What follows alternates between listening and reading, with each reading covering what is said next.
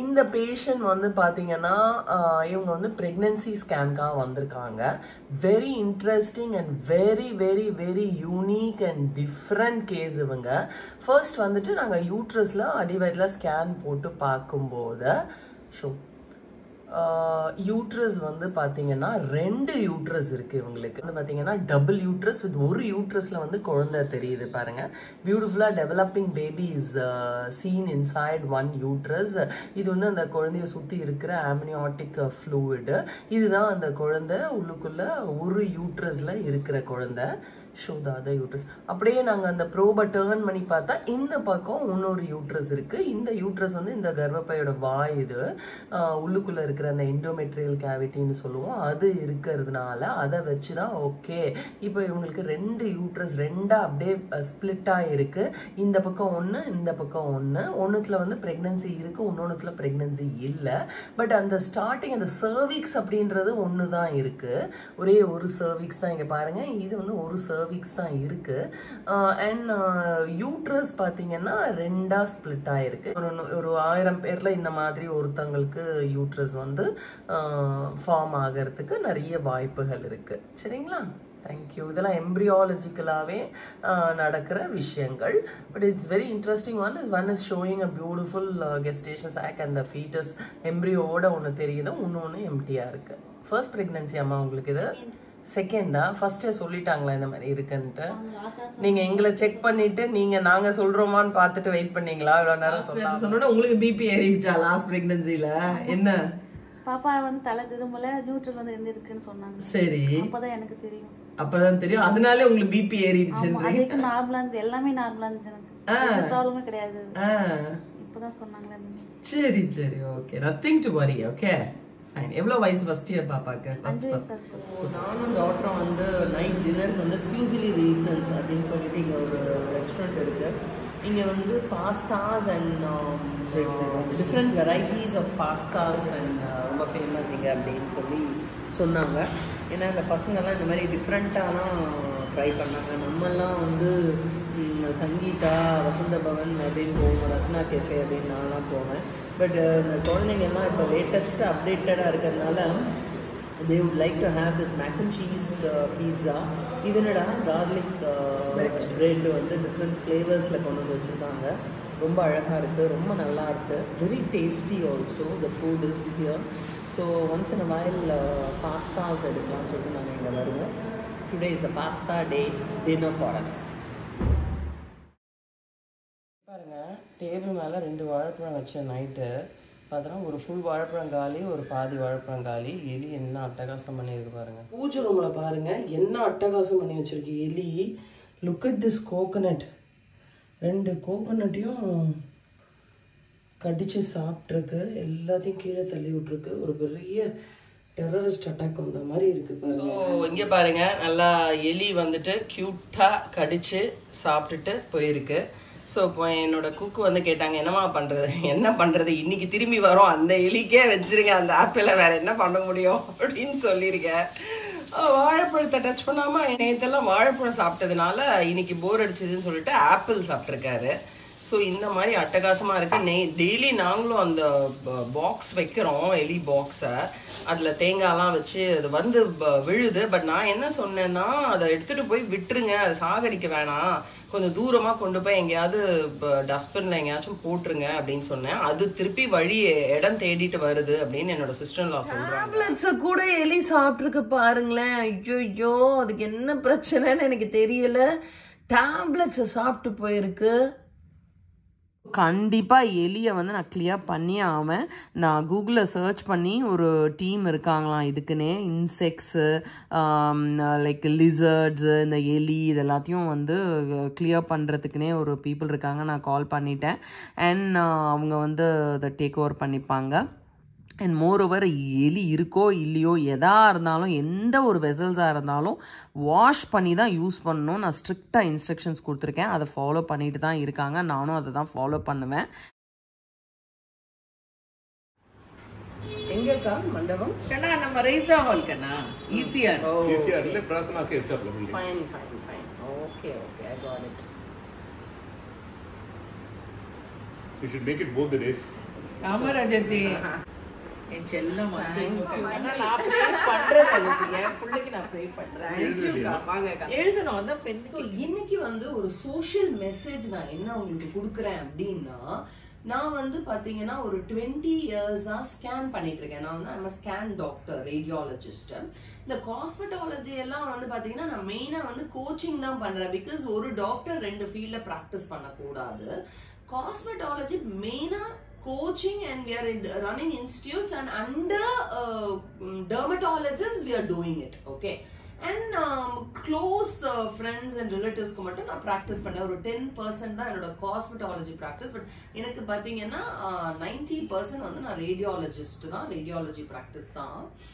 This coaching evlo vena yaar vena pannalam, it's just knowledge sharing and giving knowledge to people. Cosmetology vandu idu oru beauty field அப்படின்றதுனால nothing harm, and naanga vandu verum non invasive techniques, injections use பண்ணாம painless techniques use பண்றதுனால அது ஒண்ணும் தப்பே கிடையாது. Actually you can practice also second as a parallel field, but I am not much practicing. Okay, now coming to this radiology profession, 20 வருஷத்துல பாத்தீங்கன்னா monthly எனக்கு 2 patient வந்து ஒரு புதுமையான ஒரு யூனிக்கான பேஷண்ட்டை நான் ஸ்கேன் பண்ணுவேன். என்னன்னா அன்மேரிடு, கல்யாணம் ஆகாத பிரெக்னண்டா வந்து ஸ்கேனுக்கு வருவாங்க. இது பாத்தீங்கன்னா கொடுமை. 8 months பிரெக்னன்ட் கேர்ள், அன்மேரிடு, 18 வயசு தான், 8 மாசம் பிரெக்னண்டாலாம் நான் பார்த்திருக்கேன். அந்த கேர்ள் வந்து அப்படியே மறைச்சு மறைச்சு மறைச்சு அவங்க வீட்டுல வச்சு, என்ன வயிறு பெருசா இருக்கே, பெருசா கேஸ் ப்ராப்ளம் இருக்கு, பாலிசிஸ்டிக் ஓவரிஸ் இருக்கு, அதனால பீரியட்ஸ் வரவே இல்லை, பிளஸ் கேஸ்னால சாப்பிட்டது ஒத்துக்கல, எப்படி அப்படின்னு சொல்லி ஸ்கேனுக்கு வந்து பார்த்தா அவங்க உள்ள குழந்தை உருண்டு ஓடிக்கிட்டு இருக்கும். 1 monthல டெலிவரி ஆக போற அளவுக்கு இருக்கும். அப்புறம் ஐயோ எனக்கு தெரியவே தெரியாது, நான் அந்த மாதிரிப்பட்ட பொண்ணே கிடையாது. அவங்க அம்மா அப்பா வந்து 2 கேட்டகரியில இருக்காங்க. நான் பார்த்த இந்த 20 வருஷம் என்னோட எக்ஸ்பீரியன்ஸ்ல பாத்தீங்கன்னா ஒரு கேட்டகரி என்ன சொல்றாங்க, பொண்ணுக்கு சப்போர்ட் பண்றாங்க. ஐயோ என் பொண்ணு அப்படிலாம் கிடையவே கிடையாது, அவ எப்படி தப்பு பண்ணான்னு தெரியல, என்ன சந்தேகப்படுறாங்க, என்ன இது நீங்க தான் தப்பா சொல்றீங்க. இது வந்து ஸ்கேன் மிஷின் வந்து பொய் சொல்லாது, மிஷின் ஸ்கிரீன் அப்படியே காட்டி கொடுக்குது, உள்ளுக்குள்ள குதிச்சுக்கிட்டு இருக்கா துள்ளி குதிக்கிற குழந்தைய. ஒரு செட் ஆஃப் பேரண்ட், இன்னொரு செட் ஆஃப் பேரண்ட்ஸ் இருக்காங்க பாருங்க, இந்த வேர்டை சொன்ன உடனே அந்த பொண்ணு அடிக்க போயிடுவாங்க, அடிச்சிருக்காங்க, பிரச்சனை பண்ணிருக்காங்க, ஸ்கேன் சென்டர்லயே பஞ்சாயத்து நடக்கும். ஸோ நான் இதெல்லாம் பார்த்து பார்த்து பார்த்து எனக்கு இனிஷியலா, அதாவது நான் வந்து ஒரு 20 years பேக் நான் ஸ்கேன் சென்டர் ஸ்டார்ட் பண்ண புதுசுல இந்த மாதிரி பேஷண்ட்ஸ் எல்லாம் நான் பார்க்கும்போது எனக்கு வந்து ரொம்ப கோவம். அப்ப ஏஜும் ரொம்ப கம்மியா தானே இருந்தது, இப்பதான் நமக்கு அந்த மெச்சூரிட்டி எல்லாம் வர ஆரம்பிச்சிச்சு. ஸோ அதுக்கு கோவம் பயங்கரமா வரும்.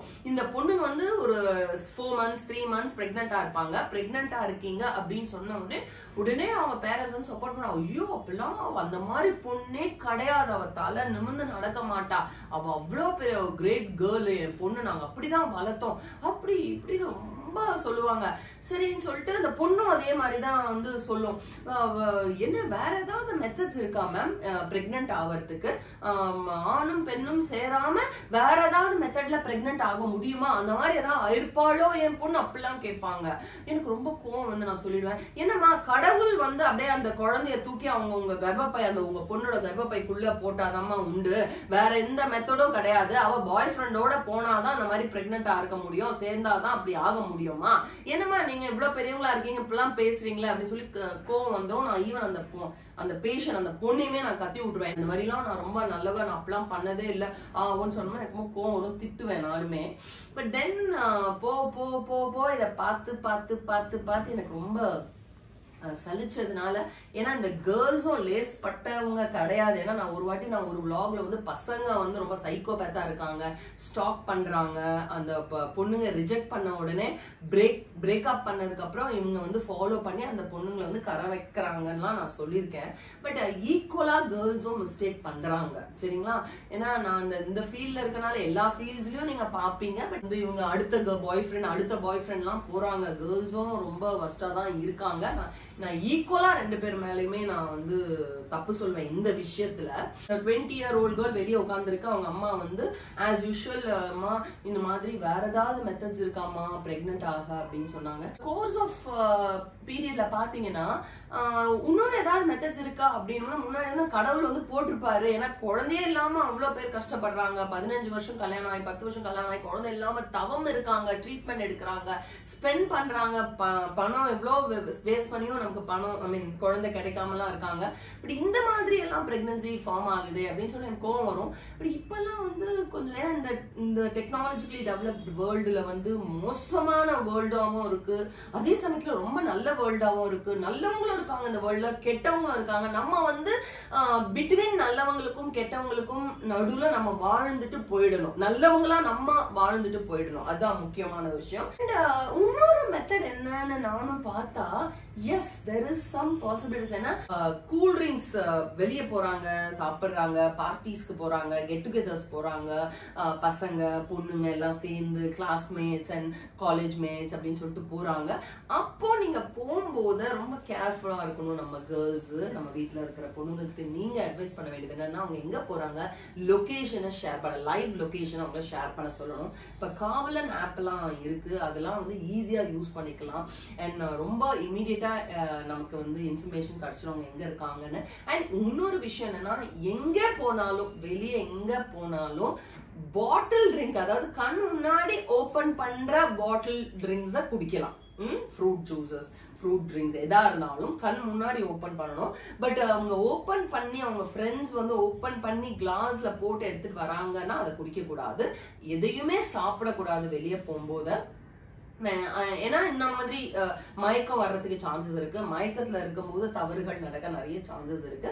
அதே மாதிரி இந்த கேர்ள்ஸ்க்கு நான் என்ன சொல்லிக்கிறேன், இது ஒரு சோஷியல் மெசேஜ் நான் போடுறேன்றதுனால, நீங்க எங்கேயோ போறீங்க, உங்களுக்கு தெரியாம ஏதோ கொடுத்துட்டாங்கன்னு நீங்க நினைக்கிறீங்க, ஏதோ மயக்கம் வருதுன்னு உங்களுக்கு தோணும் போது அவங்க கிட்ட சொல்லக்கூடாது. உடனே நீங்க வந்து பேரண்ட்ஸ்க்கு போன் அடிச்சிடணும். பேரண்ட்ஸ் வந்து உங்களை வந்து ரெஸ்கியூ பண்ணுவாங்க. மெடிசன்ஸ் ஏதாவது ட்ரிங்க்ல போட்டு கலந்து கொடுத்து தவறுகள் செய்யற மனிதர்கள் இருக்காங்க. சோ அதெல்லாம் நீங்க தெரிஞ்சுக்கிட்டு அலர்ட்டா இருந்தீங்கன்னா போதும். இது வந்து நீங்க பயப்படணும்ன்ற அவசியம் இல்லை, தைரியமா நீங்க எல்லாத்தையும் ஃபேஸ் பண்ணணும்ன்றதுக்காக தான் இந்த ஒரு விழிப்புணர்வு மெசேஜை நான் போட்டிருக்கேன்.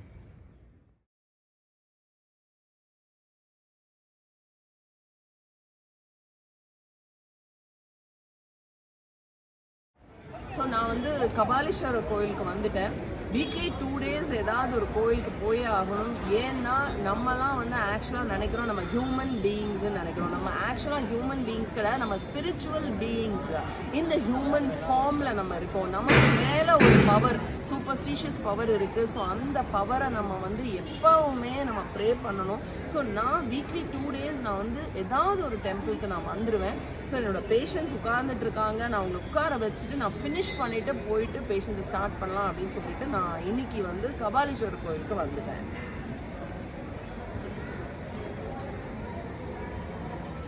ஸோ கபாலீஸ்வரர் கோயிலுக்கு வந்தால் இங்கே ஜர்னல் பஜ்ஜி கடையில் கண்டிப்பாக நான் பஜ்ஜி சாப்பிட்டு தான் போவேன். Because it's a very famous shop for being there for 70 years அப்படின்னு சொல்கிறாங்க. And the budgies and all will be very tasty here. நான் தனியாக சாப்பிட முடியாது, ஸோ ஹஸ்பண்டோட தான் சாப்பிட்றேன். But he will not appear in the vlogs as usual. இன்னைக்கு வந்து காஸ்மெட்டாலஜி டிப்ஸ் நான் இன்னும் கொடுக்கல. ஸோ நான் என்ன கொடுக்கலாம் அப்படின்னு யோசிச்சு பார்த்தா, சில பேர் வந்து என்ன பண்ணுறாங்க, இந்த ராவா, அதாவது கத்தாழை இருக்குல்ல, அலோவேரா, அதை வந்து ராவா பச்சையாக அப்படியே எடுத்து உள்ளே இருக்கிற ஜெல்லியை யூஸ் பண்ணி அப்படியே ஃபேஸ்க்கு போடுறாங்க.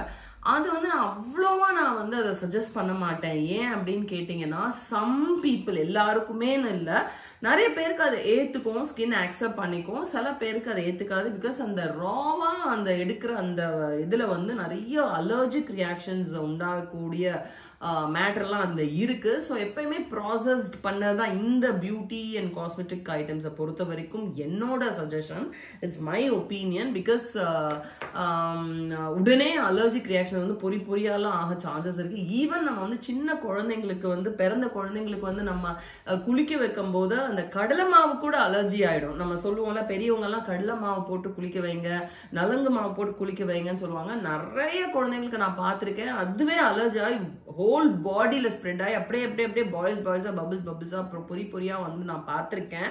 ஸோ அதனால நான் சொல்றேன் அலோவேரா ஜெல் நீங்க யூஸ் பண்ணலாம், தப்பே கிடையாது. ஏன்னா அதெல்லாம் வந்து பயங்கரமா டெஸ்ட் பண்ணி அது நிறைய ப்ராசஸ் அது போயிட்டு ரீசர்ச் பண்ணி தென் அதை வந்து ப்ரிப்பேர் பண்ற ஒரு ப்ராடக்டா நம்ம கையில வருது. ஸோ அதுல எந்த அலர்ஜிக் ரியாக்ஷன் நேச்சுரல் ப்ராடக்ட்ஸா போகணும். பட் நம்ம வந்து இந்த மாதிரி ஒரு பிராண்டட் ப்ராடக்டா போயிடுறது பெட்டர். நம்மளா இதை ட்ரை பண்ணலாம், அதை ட்ரை பண்ணலாம், இந்த குப்பைமேனி இலை இருக்கு அதை பிழிஞ்சு இதை போடுங்க, அதை போடுங்க, உங்களுக்கு அந்த கட்டியெல்லாம் சரியாயிடும், இது லிம்ஃப் நோட்ஸ் ஃபார்ம் ஆயிருக்கு அது சரியாகலாம் சொன்னாங்கன்னா தயவு செஞ்சு அந்த மாதிரி எல்லாம் பிளைண்டா ஃபாலோ பண்ணாதீங்க அப்படின்றதா என்னோட அட்வைஸ். அண்ட் ஃபேஸை வந்து நம்ம வந்து ஒரு நாளைக்கு ஒரு 10 times வாஷ் பண்ணிட்டே இருக்கணும்.